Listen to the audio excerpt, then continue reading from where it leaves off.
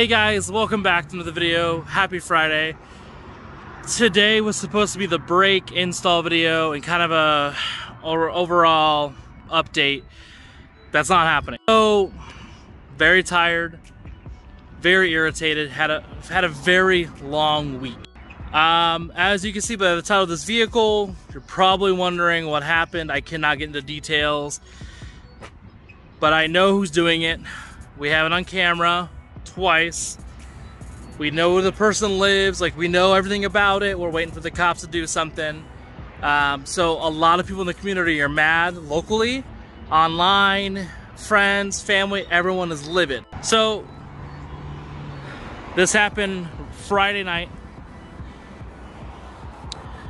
He bashed the window in with a hammer, came to this window, busted it out, and then he put this dent and hole inside of the door.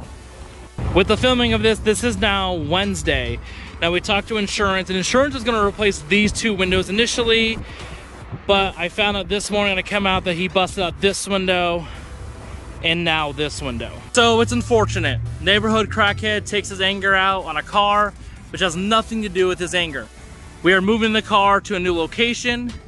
So by the time you see this, the car would have already been moved, and the windows are getting fixed on May 5th, and the car will remain hidden until then. On top of that, to dump brake fluid all over the vehicle. From the back side, he threw it down.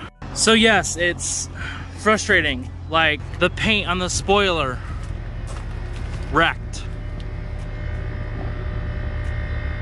Karma, excuse my language, karma's a bitch. Everything that's gonna happen that he deserves is coming to him. That's pulled apart for, took the pedal commander out, that's why that's disconnected.